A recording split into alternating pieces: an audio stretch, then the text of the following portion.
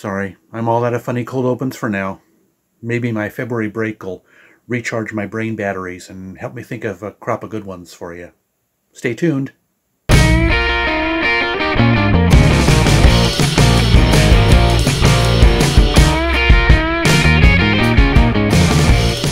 Greetings one and all, and welcome back to Tom's Hit Parade. Yes, I am just barely getting my January bargain bag in under the wire right before the very, very end of January. Sorry it's so late, but, well, I don't know, how did year-end bleed into the middle of January? Somebody answer that for me, huh? Anyway, that's why Bargain Bag is late for January. But yes, Bargain Bag is my monthly hunt for buried audio treasures in the form of a mystery CD grab bag. Assembled from the bargain section at Epic Seconds, a store in downtown Eugene. And yes, 8 CDs in that bag that I don't know what's in them until I open them right here on camera. Before I open that bag, however, I will go over, break down the contents of last month's bargain bag in rough order from cast-offs to keepers and see if there are any good treasures in there. I was about to say that this last month was kind of a downer, but actually it turns out that I'm keeping more than half the CDs. So it's just different kinds of good music, I guess, this time. I'll show you what I mean here in just a second as I go ahead and, as I said, break down my last month's bargain bag in rough order from cast-offs to keepers. Here we go. The first one is Maxwell. He is an R&B singer. This is his sophomore album, I believe. Embrya is the name of it. Yeah, Embrya. It's okay, you know, it's R&B, nothing really, well, it's more chill R&B than your average R&B, I guess, if that means anything. So, but yeah, I just kind of, it didn't really grab my ears. Come to think of it, even though I had it first in my cast-offs, you know, I talked about it first, I don't know, I might give it one more listen. But these next two are actually going to be cast-offs, definitely. A couple of country albums by perfectly decent artists. They just didn't do anything for me, the albums themselves. Kathy Mattea, Lonesome Standard Time. That's a good name for an album, and that was a pretty good song on there. And Reba McEntire, her album, It's Your Call. Yeah, I like Reba plenty. I mean, I've got 3 or 4 of her CDs. This one just didn't quite do anything for me, so, and neither did Kathy Mattea's. Yeah. Of course, maybe it was because I was kind of crunched with other stuff during January. I will probably at some point, especially since I'm taking most of February off of YouTube, just to warn you, with the exception of my February bargain bag coming up. So maybe I will make myself the time to re-listen to the cast-offs just to see. And if I change my mind on any of them, I will let you know in my February bargain bag. So, does that sound like a good deal? Okay. And now we're on to actually the keepers, 5 of them. First off, we have Al Hirt. He is a jazz trumpeter, and a very good one. It was funny because when I first started listening to this, it was kind of, okay, yeah, whatever. I've got several albums by Herb Alpert, who's a really good jazz trumpeter. Do I really need another one? But as the album went on, as the CD went on, it kind of charmed me. I mean, lots of interesting stuff. There's a song called Alley Cat, which is a classic piano jazz song, traditionally done with piano, and he does it with the, what do you call it? He does that along with the little muting thing, you know, the walk walk walk kind of thing. A poor approximation of the sound, but you get what I mean. But yeah, he does it makes it kind of a funny take on Alley Cat. Listen to the Al Hirt version of Alley Cat, and you'll see what I mean. And also listen to the original version of Alley Cat by Bent Fabric. So good stuff.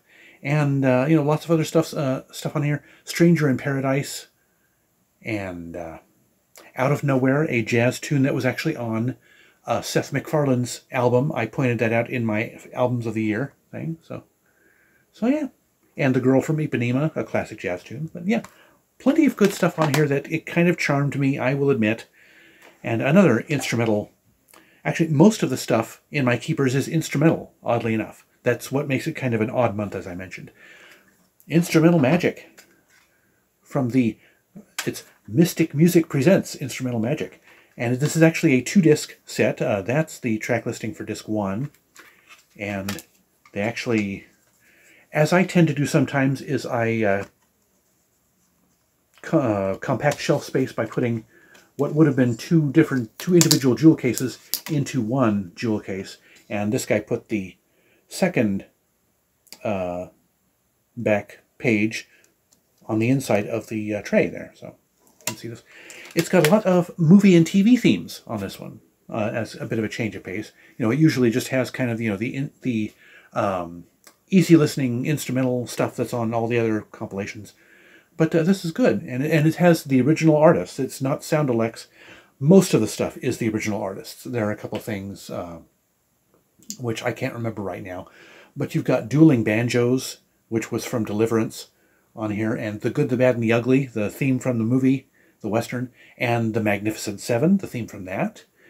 And you've also got some The Rockford Files, the TV theme from Rockford Files, and Dynasty. That's the one that's kind of the sound-alike. This is the version of Dynasty that's on here is not the original TV theme. And Classical Gas, the classic Mason Williams song, Chariots of Fire by Vangelis. It's just, yeah, so as you can see what I mean. It's got a lot of stuff, and the theme from Star Wars. It's got the, you know, the actual original recording of the Star Wars Episode 4 theme. And you've got, oh, the theme from L.A. Law and Saint Elsewhere, Hill Street Blues, Miami Vice. So, yeah, I'm keeping this one. And I've got another one that's kind of like this. I can't remember if it's a Mystic Music brand compilation, but it's called Instrumental Gold. And if I remember correctly, I inherited that from my sister and brother-in-law's collection. And at first I was thinking, okay, I'll get rid of that one and keep this one. But the track listings are different enough. I'm going to keep both of them. My music tastes can be a little weird sometimes, I will admit. And then this next one, I think I revealed when I opened this, when I unbagged this one, I said it was pretty much going to be a keeper right off the bat, and it is. In the Garden by Eric Tingstad and Nancy Rumble. They are a New Age duo who had been, I've got 3 or 4 of their albums previous to this one, and so I was a fan coming into, you know, seeing this in the bargain bag. Only problem is the booklet, and this was kind of funny. When I was getting ready to leave for Portland, I was thinking, oh, there was a CD, one CD that I had that I recently got. The booklet was completely, if I can even get it out of here this time, that's maybe not be happy. Oh, here it is. The booklet was completely water damaged and basically glued together. So you see, you can't even, well, in the, you can open it up down the middle, but yeah, the individual pages are stuck together with water damage. So anyway, I was going to, oh, I need to make a note of what that CD was so I can look for it while I was in Portland. Couldn't find it, couldn't remember what it was, and then of course, as I'm doing my bargain bag, just a few days after I get back from Portland, of course, I realized which CD it was, so I'll just keep an eye out, keep a lookout for the another cleaner version of it. But the disc is in pretty good shape. It's just the booklet that's ruined. But anyway, yeah, Nancy Rumble is a woodwinds artist. You know, she does flute and probably clarinet and things like that. And Eric Tingstad is a guitarist. So they make beautiful music together, even though they're not married. They were just partners in a professional sense. But yeah, and they continue their tradition of nice, mellow, new age instrumental stuff, just relaxing music. That's what I really mean to say. So, anyway, it's the morning, and I'm usually the caffeine hasn't really started working yet, so forgive me. And then on to the last 2 keepers. This one goes pretty much as far as you can go from new age, quiet, relaxing music. We got some blues rock here, Coverdale Page. I had never checked out this album before. This was probably one of the best sellers from back in its day. Was it 1990? 1993. And of course, I know who Coverdale and Page are, but the brain is just not... Oh, Jimmy Page, I think, with Led Zeppelin. Am I correct in that? Anyway. I can't remember who Coverdale is and what band he's from, but anyway, a lot of you people out there probably are familiar with this. But yeah, very good blues rock, lots of fun stuff on here. So yeah, I'm going to keep this one, and yeah, that's about all I can say about that one. And the pretty much the winner chicken dinner for this one. It could go between a couple of them. We've got Mark Knopfler and Chet Atkins, two legendary guitar virtuosa? Is that the plural? I don't know. Anyway, with their album Neck and Neck. You gotta love albums whose titles are guitar puns. Anyway, very, very good stuff, as you would expect from two guitar masters. They do a version of the jazz tune Yakety Sax. Their version they call Yakety Axe, of course. And lots of other good stuff. Some folk tunes, some blues tunes, and a little bit of country in there too. So yeah, very, very enjoyable. If you happen to see this one and you like guitar music in general, pick it up. It's making me want to delve a little bit more into Mark Knopfler stuff. I think, yeah, this is the only Mark Knopfler. Do I have a Dire Straits? I have a Dire Straits compilation, I think. Yes, I do. But yeah, aside from a Greatest Hits of Dire Straits, this is the only Mark Knopfler CD I have. So there you have it with the cast-offs. And let me take an iced tea break. This is the aforementioned caffeine that I'm waiting to kick in. Okay. Now, let's go ahead and pop this bag open. And I did this once before. I cut the tape on the wrong side. I need to cut it there because it's folded that way. Cutting it on the right side helps. Anyway, now there are two CDs. For those of you who don't know the story, I will explain it briefly. I assembled these bags myself when what's normally the $1 CD section was on sale for $4 for $1. So I figured, I was done with Bargain Bag at the time, but I figured if I can get a bunch of CDs that I might be interested in listening to, $4 for $1, 25 cents a piece, I'm going to go ahead and do it. And so I assembled 2 years worth of Bargain Bags, 8 CDs in a bag instead of 7 like they were before. So I know what was in there. I don't have an eidetic or photographic memory, so I don't remember what's in which bag. But there are a couple of CDs that I remember picking up for assembling these bags that I haven't found yet. And one of them is Play by Moby. I have Moby's 18. And the other one is the soundtrack from Schindler's List. So let's see if either of those two are in here. Otherwise, I will be pleasantly surprised, sort of. Even though as I said, technically I know what's in here, but I really don't. So let's see here. Oh, cool. I was just about to pick this up at House of Records. Orchard. Liz Wright is a jazz singer. Kind of R&B-ish jazz. And this is her third album, The Orchard. I have her first two. And so, yay. Awesome. That one's probably going to be a keeper. Maybe, unless it is significantly worse than her first two albums. So I can't imagine not wanting to keep that. So, excellent. Next up we have Adam Pascal, Model Prisoner. I have no idea. Copyright 2000, Shkaboom Records. Yeah, that's what it is. If you can read it down at the bottom there, Shkaboom Records. So I have nothing to say on that one because I don't know who he is. Most of these I have at least heard of the artist. That's why I picked them out personally. But some of them, I'm trying for the heck of it. What do we have here? Oh, Dar Williams. Now, she is a country folk singer who I had heard one song of hers quite a while ago, and I cannot remember what song it was now, and kind of like the sound of it. So she's always been, that name has just always, for some reason, occupied a little tiny corner of my brain. So what the heck, give her a try. Then we have, Duncan Shake. Whisper House. This is, I'm not sure which album it is in his discography, third, fourth, fifth, I don't know.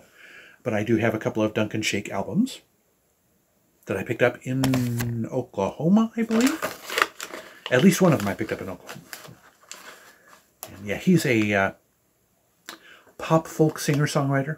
So we'll give him a try. And then we have Oh. Believe, Magical Holidays Volume 3. Oh, I can see why I picked this one up. The artist lineup on here. Celine Dion, Gloria Estefan, NSYNC, Keb Mo, 98 Degrees, Destiny's Child, Luther Vandross. So, what the heck? And I will probably hold this over until the holidays after Thanksgiving when I start listening to Christmas music. And then we have, Paul Jackson, A River in the Desert. Oh, Paul Jackson Jr., excuse me. I'm guessing R&B? Perhaps R&B gospel? Oh, it's jazz. As you can see on the label there, the Atlantic Jazz label. Duh. Anyway, always up for some jazz. And then 2 CDs left we have, Vince Gill. Let's Make Sure We Kiss Goodbye. Vince Gill is a country artist, so I think I tried one of his albums. Was it also in a bargain bag? And did not think of much of it. It was not a keeper, but who knows? It happens when an artist's album doesn't do anything for me, and then another album by the same artist comes along, and I absolutely love it. So we'll see. And then the last CD in the bag. That's what I tried to do. Here we have, Red Against Gray Background. That's not good. Jennifer Robin with her album Fish Up a Tree. Interesting title. Yeah, I don't know what kind of music this is. I'm going to assume I get the folk vibe from her. So we'll see. So anyway, I guess that is it for this batch of Bargain Bag. We'll see how those CDs treat my ears over the coming months. But yes, as I said, I will be taking pretty much the entire month of February off, except for a Bargain Bag, because, yeah, January, the year-end stuff that bled into mid-January kind of exhausted me a bit. And I also want to take a month, as I mentioned before, I'm really going to try to not spend any money on CDs or records for the entire month of February. Because, see this top shelf here? That's my listening backlog for vinyl. And since I came back from Portland and bought a bunch of CDs, my listening backlog for CDs is almost as bad. So, in addition to trying not to buy any records or CDs during February, I think I'm going to try to make a commitment to listen to at least one record and or CD per day, per night, through the month of February. And I think I'm going to do it as kind of a journal. I'm going to vlog it, but do it, upload it in one video, kind of like a digest format at the end of the month. So we'll see, or at the beginning of March. And I will let you know how this No Buy February month goes. It's going to be a heck of a challenge, but we'll find out. Anyway, that'll do it for Bargain Bag for January 2023. I hope you enjoyed this video. If so, hit that like button and share it with your friends. And give me your thoughts, questions, suggestions, or constructive criticisms in the comments section below. Also, scroll down to the description for the links to my Twitter and Instagram feeds, and links to my favorite fellow YouTubers who are all worth checking out. And don't forget to subscribe to my channel if you haven't yet, and browse my past videos. And be sure to ring that notifications bell so you'll be the first to know each time I drop a new video. Otherwise, thank you so much for watching. I'll see you next time, and remember, life's too short to be a music snob.